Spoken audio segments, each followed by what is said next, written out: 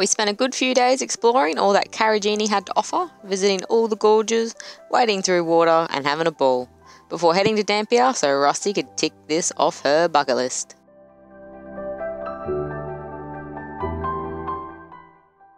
Hey guys, so just left Dampier this morning, headed down to Exmouth today. We popped in at Red Dog, got a photo.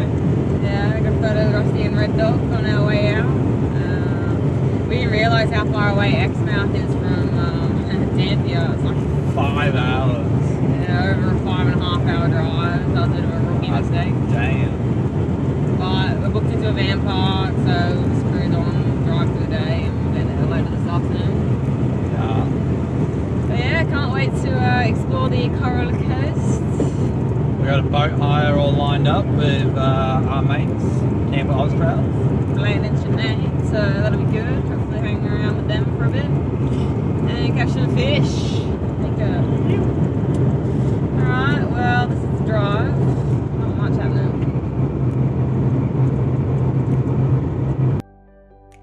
The 5-hour drive wasn't very scenic, but we both couldn't wait to get to Exmouth and into exploring. We settled into our van park and the next day visited the local visitor centre to get some maps.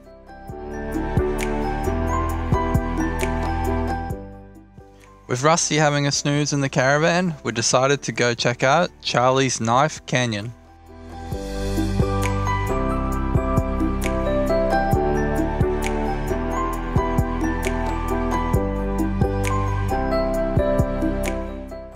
Wow, incredible. Well worth the drive up.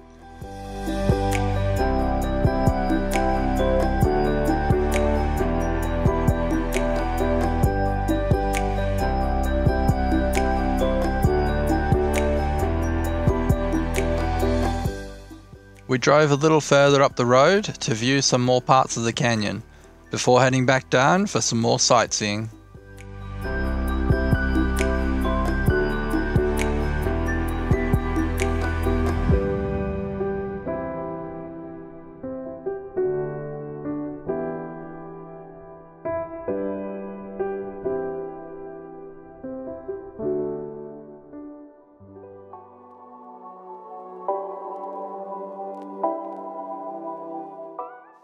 Kurt saw there was a jetty close by and was keen to wet a line, so he headed there for a few flicks.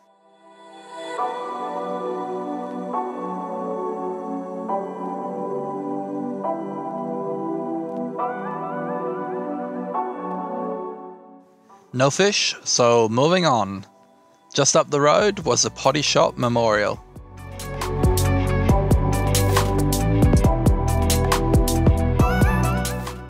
A nice informative memorial about the defence history of the area.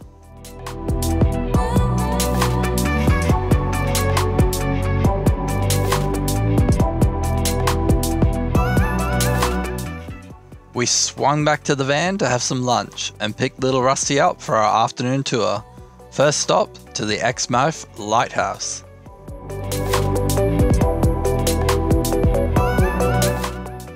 Lots of bits and pieces to look at and learn about as we strolled around. From here we could also get to see the start of the Ningaloo coast, and boy did we like what we could see.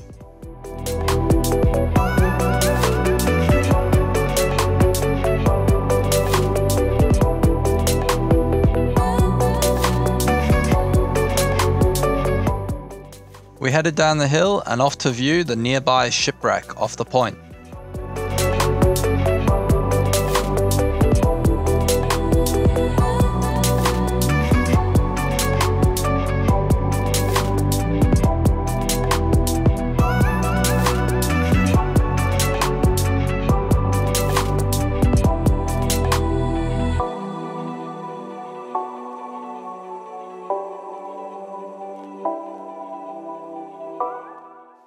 There is information up at the lighthouse on how the Mildura wreck came to be.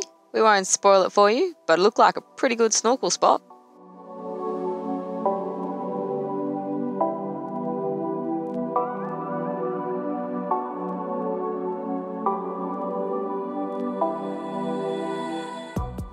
We then headed down to Bundajee Beach for a look.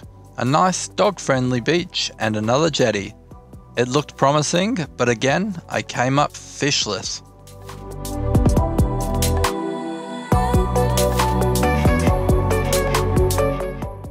There was a huge bait ball floating around, which was pretty cool.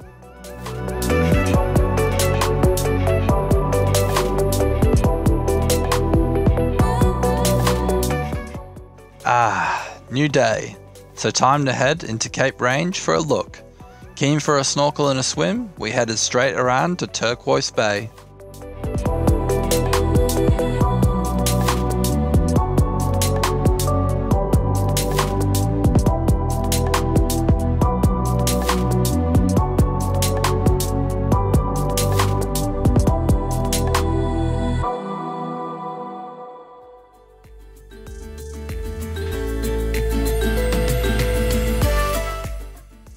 Wow, look at the colour of that water. We couldn't wait to jump in the water. It was so clear and a beautiful temperature.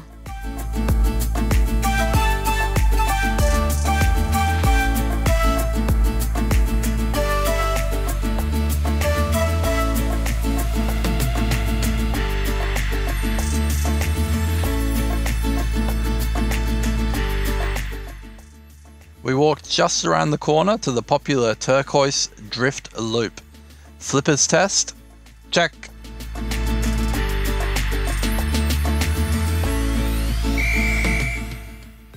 As soon as our mast hit the water, we saw plenty of underwater activity, fish and coral galore.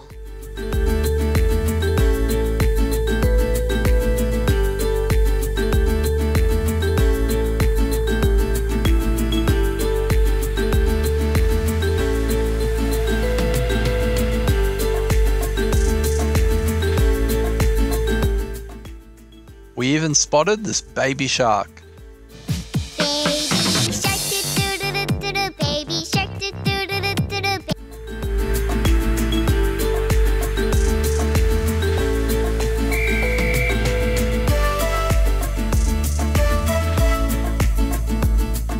Wow, what a first spot to see in Cape Range. We loved it. After our snorkel, we headed back around to the main bay for some relaxing. We looked at our watches and checked the tide. Yep, perfect time to go out and check the oyster stacks, another snorkel spot. You can only snorkel here on high tide. They actually close it and only open access to it during the high tide period. So with that being said, we jumped in and started snorkeling. While exploring underwater, you'll see why it's called oyster stacks.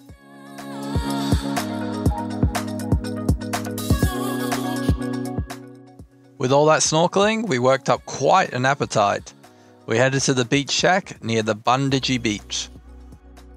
Now this was a beachside cafe. We ordered some coffees and shared a burger. That afternoon and the following morning, we simply relaxed around Exmouth. I had a fish at the marina, and this is where we spotted our first turtle.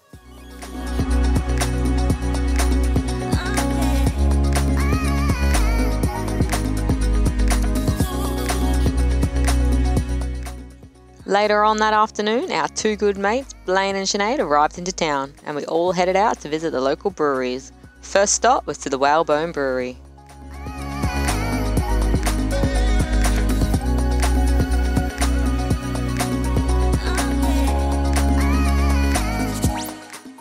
We have loose Sparkys in their natural habitat. The beers were delicious, and it was a really nice venue. Plenty of stuff to keep the kids busy while the adults relaxed. A short 10-minute ride down the road to our next brewery. Froth Craft Brewery was in the town centre. We locked up our bikes and headed in for round 2 of tastings.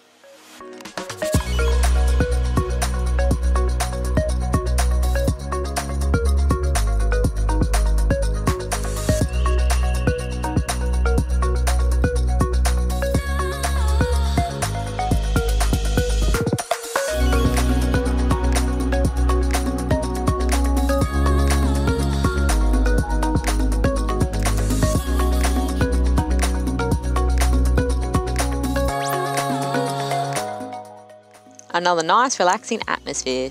Blaine decided he wanted to spin the wheel behind the bar to try and win us some drinks.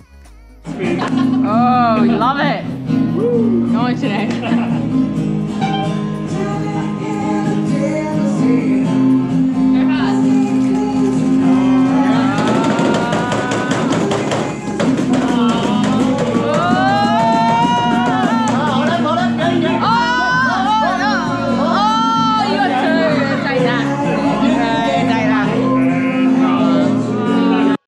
Unfortunately, he only won 2 pints instead of the major prize of 6.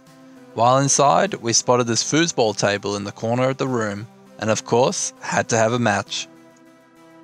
It was a fierce battle between Sparkys on the loose and Camp Australius, but we're proud to say we are undefeated foosball champions. After a great night out, we responsibly walked our bikes home to cook some dinner. This was the van park we stayed at while in Exmouth. Nothing fancy, but worked well for a base camp for us during our few nights stay.